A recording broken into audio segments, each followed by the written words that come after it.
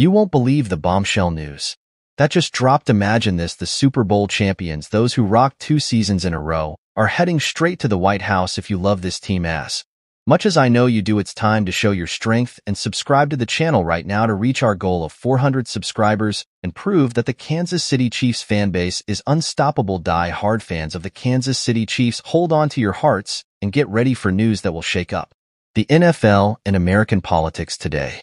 President Joe Biden welcomed the Super Bowl champions, the Kansas City Chiefs, to the White House, and it wasn't just a routine visit. No, Biden showered them with praise, joking about their second Super Bowl win in 2 years back-to-back. I like that the atmosphere was festive, with the president praising the team's resilience in the face of critics and folks. Biden even tried on the Chiefs helmet they gifted him, a scene that drew cheers from players in the crowd. But here comes the plot twist, my friends. When President Biden handed the microphone to tight end Travis Kelce, things took an unexpected turn. Kelce joked about his previous White House visit, where he tried to give a speech before being escorted away by Patrick Mahomes. It's good to see all of you again.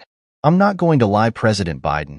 They told me if I came up here I'd get tasted, so I'm going to go back to my spot, Kelce said, drawing laughter from everyone. Here's the kicker: the visit carried an unusual underlying tension not often felt at championship celebrations in the White House. Just a few weeks ago, Chiefs kicker Harrison Butker criticized Biden and other Catholic leaders for promoting what he called dangerous gender ideologies to American youth. His controversial statements during a graduation speech at Benedictine College included criticism of LGBTQ+ Pride Month, workplace diversity, and suggesting that women find more fulfillment in marriage and motherhood than in their careers. And now, dear Chiefs fans, the big question: what do you think of this explosive mix of sports and politics? Leave your comments below, share this news on social media, and don't forget to subscribe to the channel for more exciting updates on the Kansas City Chiefs and everything else in the NFL.